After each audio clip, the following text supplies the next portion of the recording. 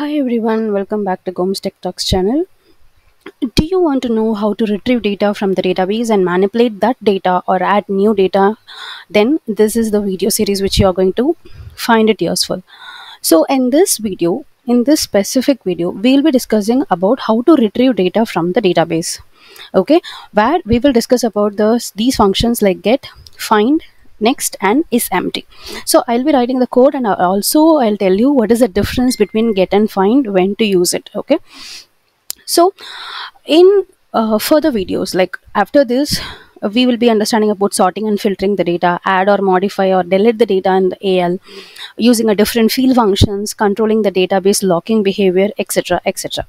So let us start. So before I proceed, I would like to tell you that this is my blog, so you can see various information about Power Apps, Power Automate and Power Business Central. Everything I have given in a written format, where you can also try this quiz as well.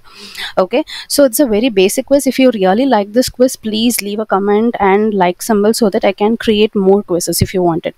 So the next thing is what this is my channel, where you can find the members only video here, where I have given all these videos which are I'm planning to publish related to technical and functional series, okay, which are very useful for them. So you can see that these are member only video, and don't forget to subscribe to my channel. And if you join as a member, okay, you will definitely get exclusive access to the documents which I am explaining in all the videos, and also you can find the exclusive videos discussion. You can directly send a mail to me and ask me like related to the coding queries, related to code and anything. Okay, so anything related to Business Central. So now let us directly start understanding about how to retrieve the data in the database. Okay, so you can use few functions to retrieve the data from the database. Okay, so you can use get function, find function. Inside find we have find first, find last, find set. Okay, and we have next function, and finally we have isempty function. So let us see everything one by one. Okay, for that I'm just going to create a simple page here. Okay, I'm creating a page here. Okay, and this page will be to retrieve data. I'm not going to use any source table here, so I'm just deleting the source table.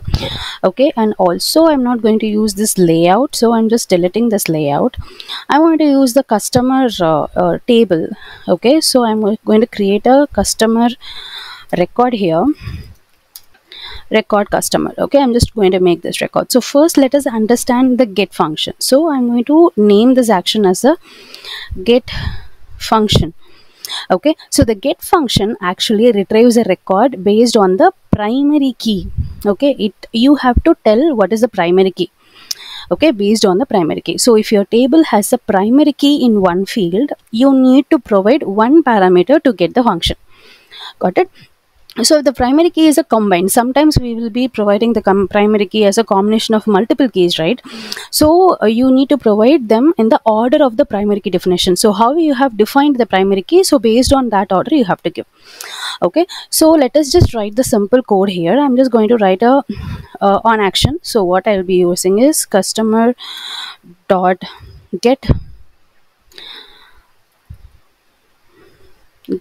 10,000. Okay, so this is, it will find, this is the primary key. I'm passing this as a primary key. This is a primary key which I have declared in the, which is declared in the customer table itself.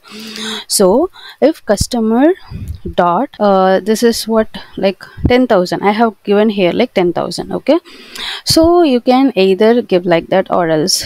Okay, so I'm just giving customer dot get, so it is getting the value here. Okay, it is getting the value, so it is just, I'm just writing the statement as well. Okay, so here I'm just telling you like how, what it is creating. So what happened is here is a record with a primary key 10,000, okay, from a table, from the customer table, is actually retrieved here in this. Okay, retrieving the record with the primary key 10,000. Okay, because the primary key of the customer table is a type of code. Actually, the primary key is code type. Okay, you need to specify the value as a string. That is why I have given here as a string. If it is a number, you should not use this single quotation. Okay, so the best way you can use the get function is using the condition. Okay, if it is found, then you can print some message. Okay, and this is just, it is retrieving the record, and here it is getting the data. If this is found, then it will display the message. If it is not found, then it will display that the customer not found. Okay, got it.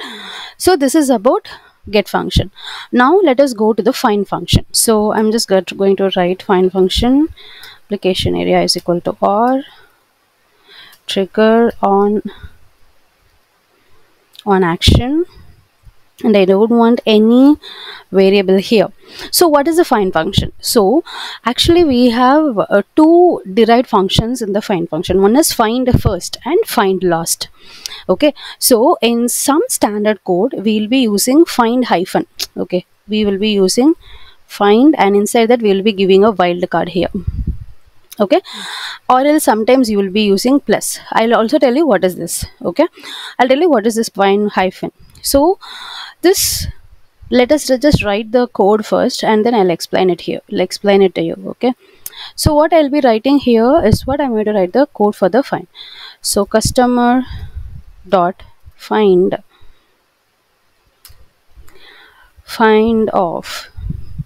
So here I'm just giving a single quotes hyphen and I'm closing it. Okay, so what happens here is what I'm just printing a message where it is finding the customer, where you can just get the,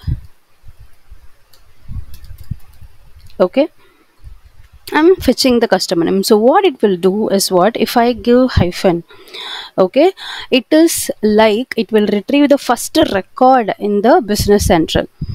Okay, it will print the first record. So what I'll be doing, this is like select star from customer.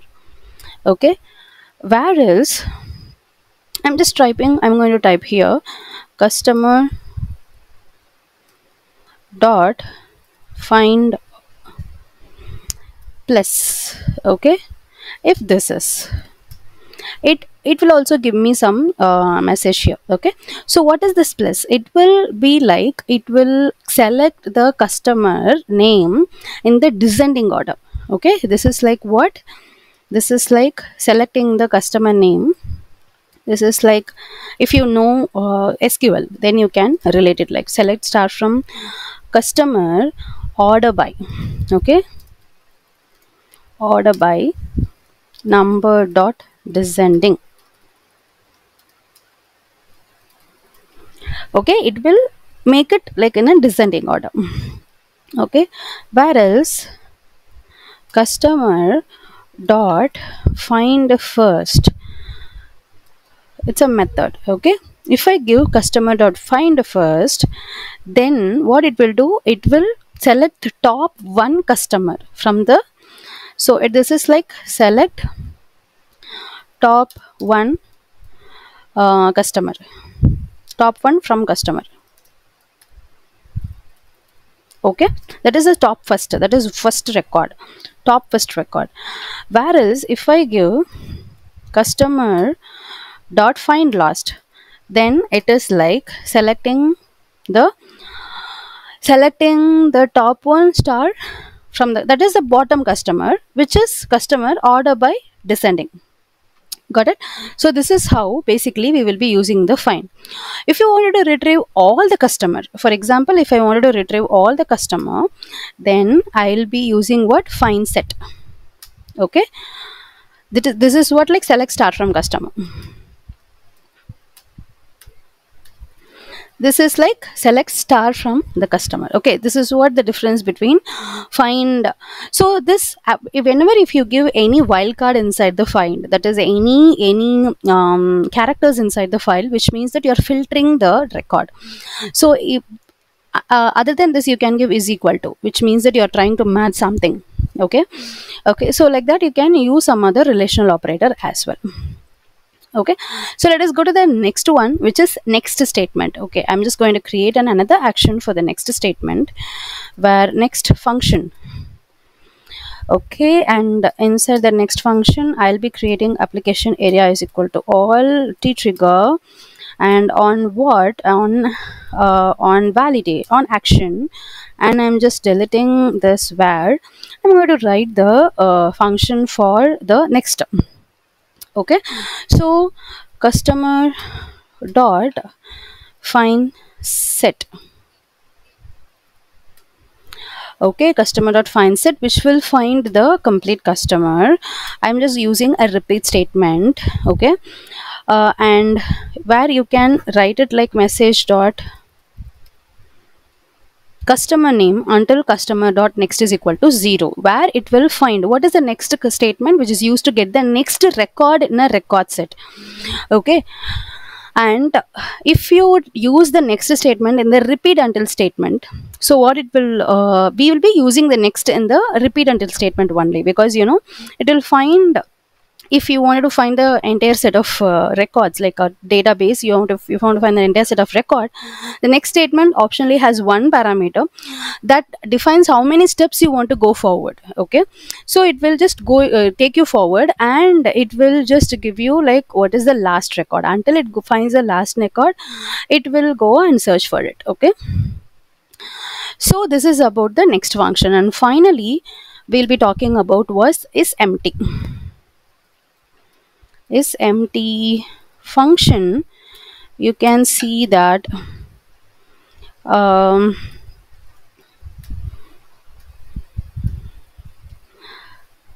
application area is equal to all and tree trigger on action, and you can delete this, and we can write the begin statement. So what we'll be writing it here, so in the isempty statement we can find whether the record is empty or is any data is available over there. So probably we have to use it inside the if statement. Okay, if customer dot is empty. Okay, customer dot is empty is a function, so I have to end up with the okay, then message no records in the table, else records found is empty. If customer dot, then no records in the table, else records are present in the table. Okay, or records found in the table. Okay, so these are the various things which you can use it in the in order to retrieve the data from the database. So in the next video we'll be probably discussing about the performance on SQL Server. So how the AL database methods, that is methods and performance on the SQL Server. And in this complete series, you know, you will be understanding like other various options to manipulate the data, like sorting and filtering the data, add and modify the data, use different fields and functions in the data, everything. So now let's just execute this and see how it really works.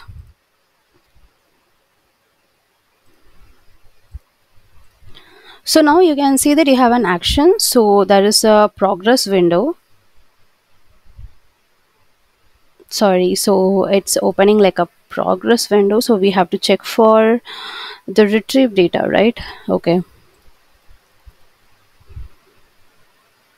Okay, so retrieve data, where we can find all the functions which we have given. So here, yes, it's a get function. So you can see that it is getting the value of 30,000 which is available. Okay, so the next one is the find function, so modified by, okay, sorry. Okay, find function, next function.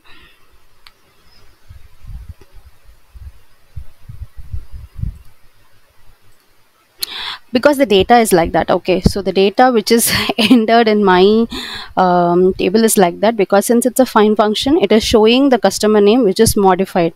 So if you have changed this no to the email ID, so you can probably find it. So you can find it, all these details here. Okay, and finally go to the isempty records are present in the table. Okay, so whatever the data which you are fetching it from here, it will be fine. Okay, so based on that you have to connect it.